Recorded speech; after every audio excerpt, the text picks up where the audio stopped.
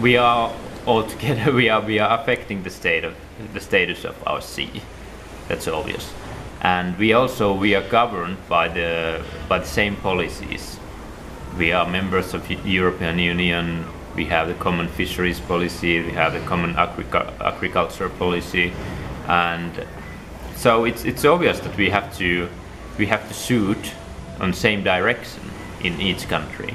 And that's what I love about the Baltic Ecoregion program, that we can actually we can set common targets, we can set common goals and work to achieve these goals.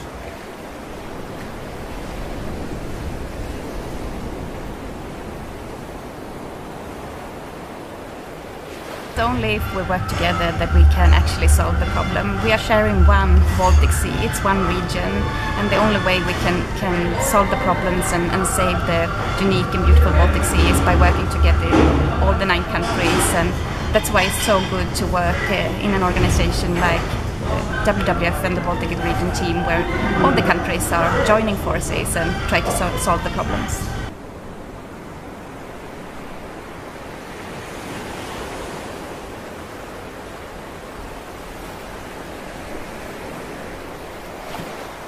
We also, I would say, are change agents. We're really working to try and change the way people are seeing the Baltic Sea and change the way we approach conservation. I would also say that we are the watchdogs, like I said about the scorecard reports. So we are really trying to make sure the governments are following what they're doing, but also the businesses. So it's a different way of maybe looking at it, and the fact that we have this regional network, this regional presence, that really helps for us to push these issues on a wider front. I would like the ones that are here from the Baltic program to just stand up and wave so you get an idea of how many are actually here today.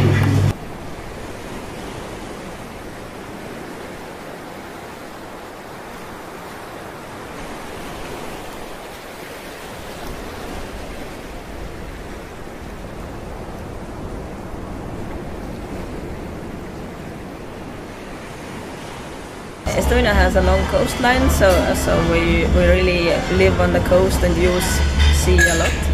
And we have been pushing our government that Estonia should spatially plan our marine areas so that there will be no conflicts between using and maintaining the sustainability of the sea use. And we're really happy that already 2 counties in Estonia are finalizing the spatial planning, and the local interest of this planning process has been really high. So we're really happy that this has been a result of our action. And I think that there is no other possibility to save the Baltic Sea than cooperation between all the Baltic countries.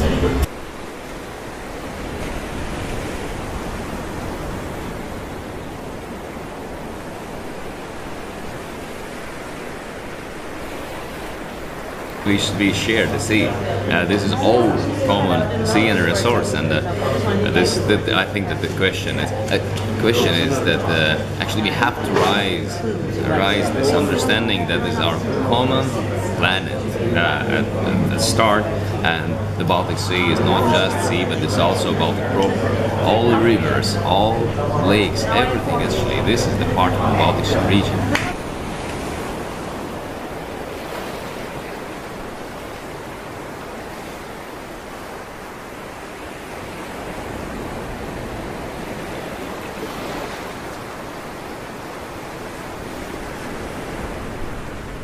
As you all know, Poland is one of the biggest nations in the Baltic Sea, therefore our impact on the Baltic Sea is quite significant. So one of the priority of WWF Poland is to protect the Baltic Sea.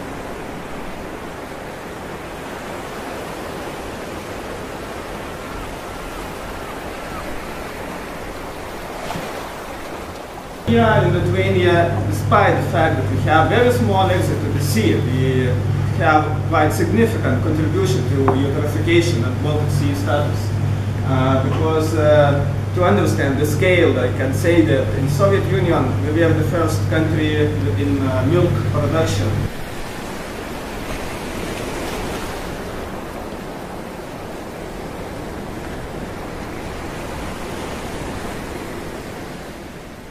in Finland we have a rich archipelago. People are going to the islands to spend their weekends and holidays, and that's a place where what they love and where they spend their spare time.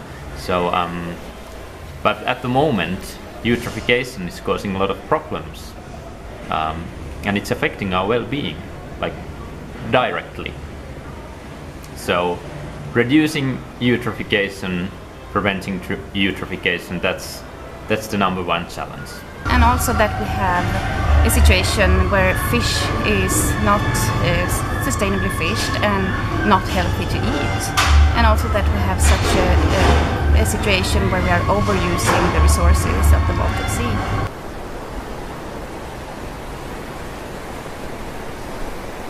I have been part of this Baltic Ecoregion program team for 10 years now.